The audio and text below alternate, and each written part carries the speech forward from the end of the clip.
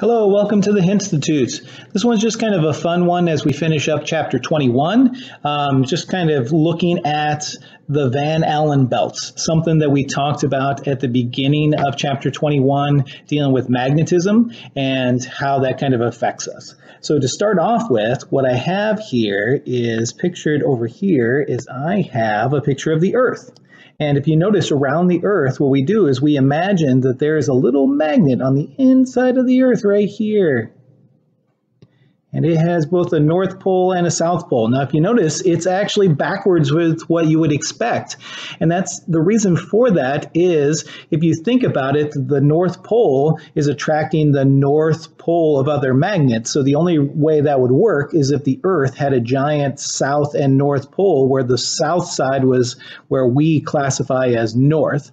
But in essence, what we get is we get these magnetic field lines that come out of the North Pole and the South Pole. Actually, they're going to come from the South Pole and move up to the North Pole. So there are these curves that are going around, going from the Earth's magnetic South Pole up to the Earth's magnetic North Pole.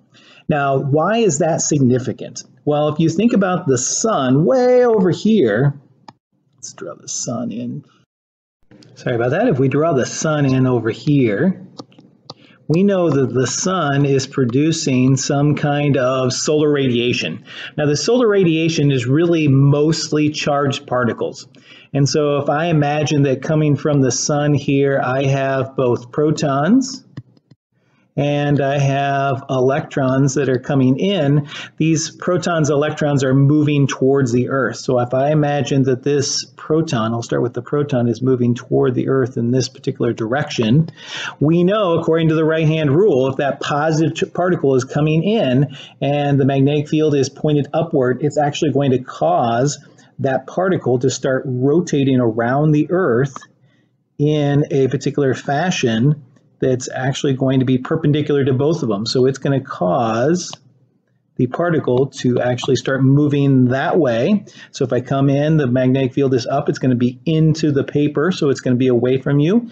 It's going to go around. As it does that, it's going to be moving in such a fashion that it's with that particular thing, and this actually causes this particle to orbit the Earth around. So this side, you'll actually have it coming toward you and then come toward, and we're going to get this little orbit around in this particular direction.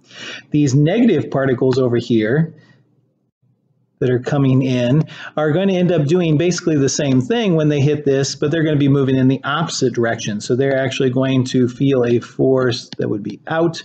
It's going to cause it to go in over here and be moving around. So they're going to orbit. So because of our magnetic field and the way it's oriented, these charged particles are actually being orbited around. Now, this picture that I have down here, this picture is a description of the Van Allen belts themselves.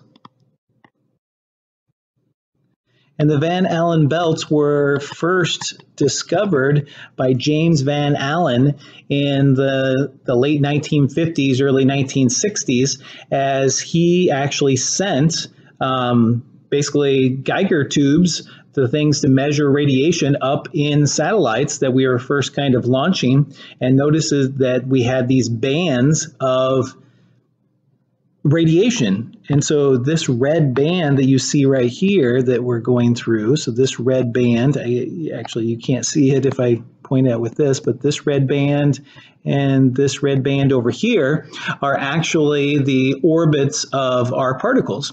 And thinking about it, we have particles that are going to orbit there. We also have some particles that are orbiting on the smaller side. So the Van Allen belts have kind of a variety of orbits. Now, the interesting thing is a lot of our satellites are not falling in those bands. So if you notice, GPS satellites are falling right about here, so they're in between the bands. We have the International Space Station, which is way down here, so it's even inside of the lowest band, so it's not even close.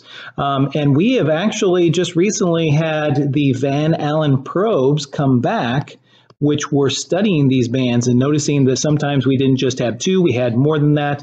There's some videos that I have that kind of point that out.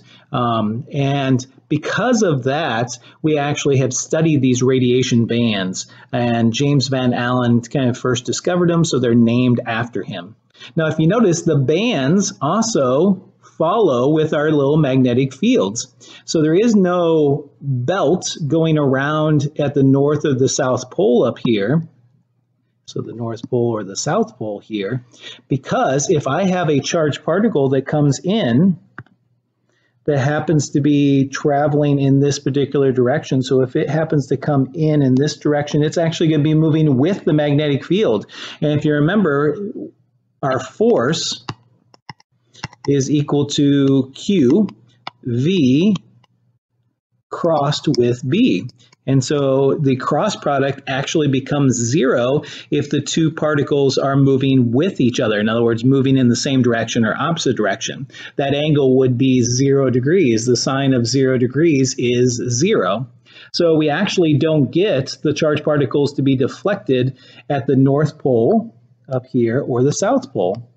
In fact, one of the things that we find is those particles, when they come in from the sun at the North and the South Pole, since those are not as much directed towards the sun, the nice thing is we get more of a deflection. They're going to come in here kind of like this. They're going to hit that and kind of scatter off. And when they do that little scattering, they actually create these cool little colored bands at the North Pole and these cool little colored bands at the South Pole called the Northern and Southern Lights.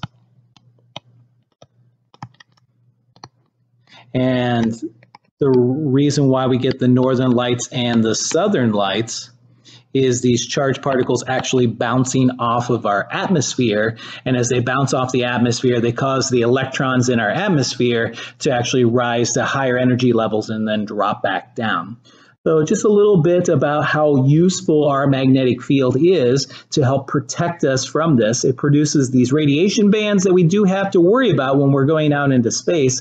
But if you notice, there are places that we can actually kind of follow through here and minimize our contact with it. If we travel kind of in this kind of direction as we travel out, or we go through these little sections, we can sometimes miss a stronger amount of that particular radiation. And so a lot of our satellites, then when we're launching them, if we need them to go to a higher energy or a higher orbit, or if we're sending astronauts into space to go to the moon, or we're going to travel to Mars eventually someday, these are things that we take into account to try to minimize that radiation.